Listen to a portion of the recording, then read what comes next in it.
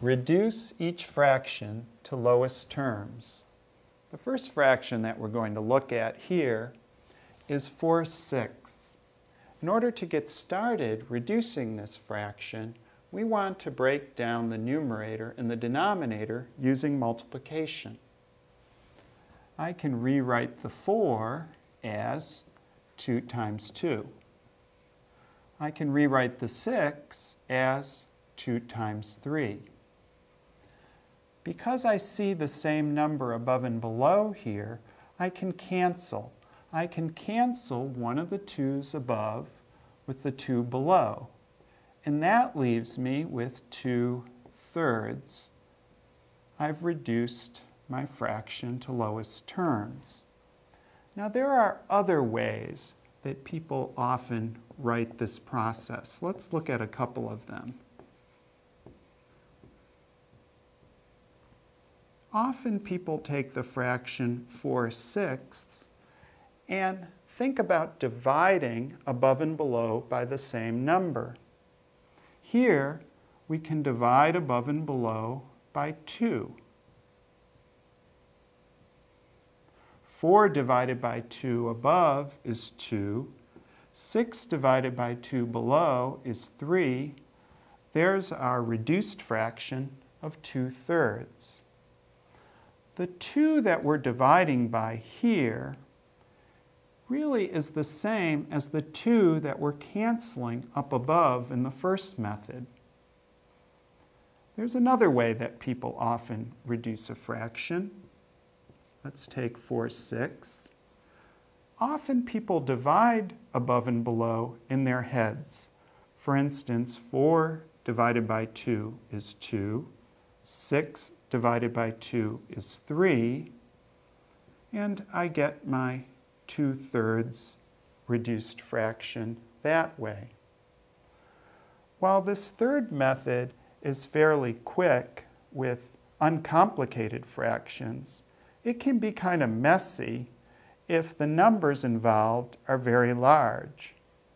In this course, we really prefer the first method for reducing for a couple of reasons.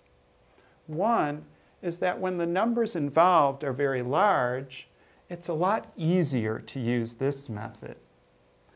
Another is that if you go on to learn some algebra, in algebra, we prefer this method for reducing fractions. It makes a lot more sense at that level. So while these other ways are okay when the numbers involved are not too complicated, we prefer that you practice and learn the first method for most of the fractions that we reduce. Let's go ahead and do another problem now. Let's reduce 30/36. I start out by breaking down the numbers above and below using multiplication. 30 I can break down as 3 times 10. Now that's not the only way to break down 30. There are many ways I could break that down. I just need to choose one of the ways of breaking down 30. Down below 36, I could break down 36 as 6 times 6. Again, that's just one out of many ways to proceed. Equals. Now, notice here, I don't see the same number above and below.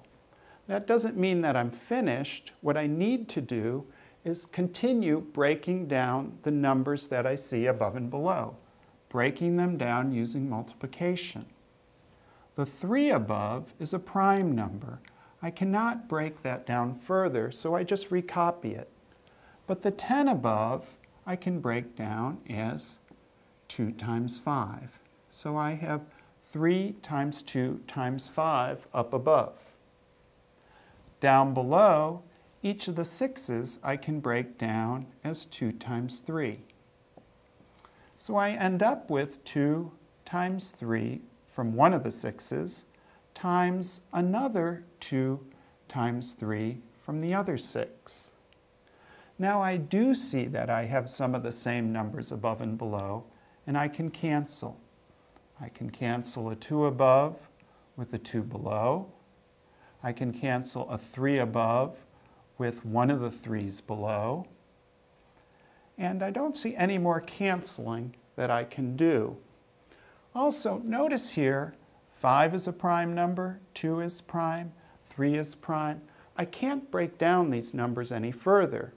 Because I can't break them down further, and because I don't have any more canceling to do, I know that to get my reduced fraction, I just multiply back together the numbers that I have. Actually, up above, I just have a 5 that I recopy. But down below, I multiply the 2 times 3 to get 6.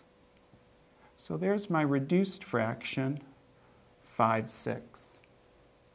Now, I want to look at this one another way also.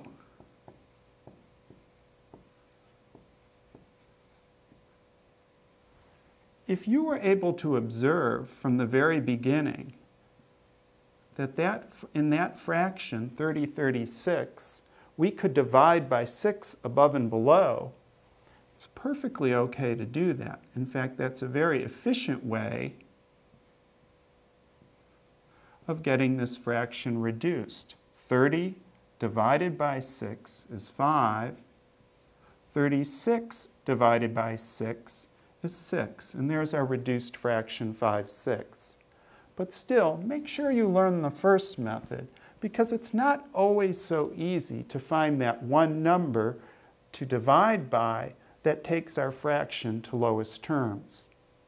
Let's look at another. Number 3 is 3/15 we wish to reduce.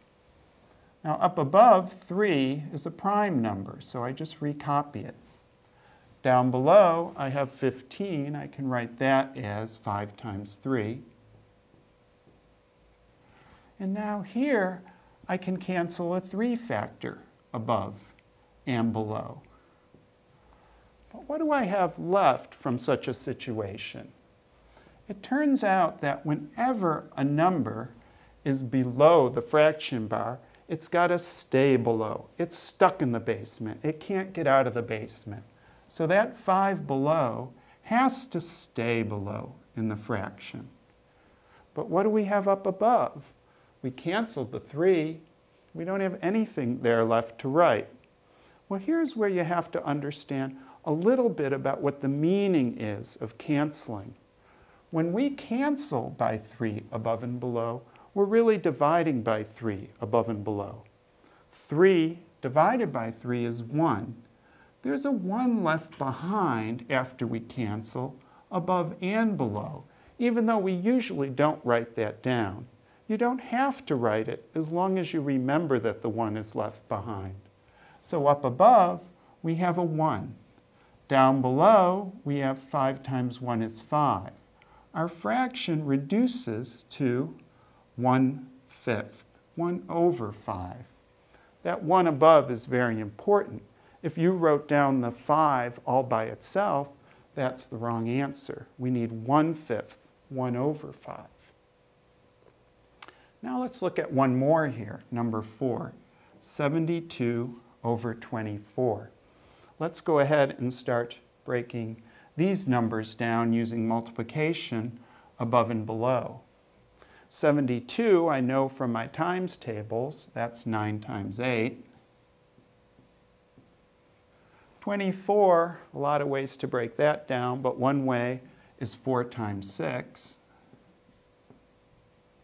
I don't see the same number above and below, so I keep going. I keep breaking down the numbers that I have above and below. Let's see what we get here. 9 up above, I can break that down as 3 times 3. Times 8 up above, I can break that down as 4 times 2. Down below, I have a 4, that's 2 times 2. Times a 6, that's 2 times 3. And now I see that I have several numbers I could cancel. I have a 3 above that I can cancel with a 3 below, a 2 above that I can cancel with any one of the 2's below. Doesn't matter which one I cancel with. And now I'm almost tempted to say that I'm done, but you know, I'm not, because there's one more number here that I can still break down further. That 4 up above can be broken down further. So I need to keep going. I recopy the 3 that I still have up above times my 4 becomes 2 times 2. Down below, I still have a 2 times 2. And now I see that there is some more canceling that I can do. A 2 above with a 2 below, another 2 above with a 2 below. And what I'm left with here is a situation where 3 is up above, 3 started out above, 3 has to stay up above, and notice that all the numbers have canceled down below. When all the numbers cancel below, there's a 1 left behind to hold the place. So we actually have 3 over 1. 3 over 1 now is equal to a whole number. That's equal to the whole number 3. When we have a number over 1, like 3 over 1, we have to drop the 1 below. That's equal to 3 here. When we have 1 over another number, though, like we did in number 3, 1 over 5, we have to keep the 1. Because that's a fraction that's less than 1 whole, that's equal to 1/5. Now there's just one more thing I'd like to do here. I'd like to take another look at problem number 4. We're going to do this same problem a different way. Now let's take another look at number 4. I want to look at how we can reduce 72/24 a different way. There's many ways you can proceed through the steps for a problem like this. 72 over 24. Now to get started, I'm still going to break down the numerators and denominators using multiplication. And I'm also going to start by breaking down the 72 as 9 times 8. But now here's where I want to pause for a second. I have a 9 and an 8 up above. It would be nice if there was a way to break down 24 where I could get a 9 or an 8.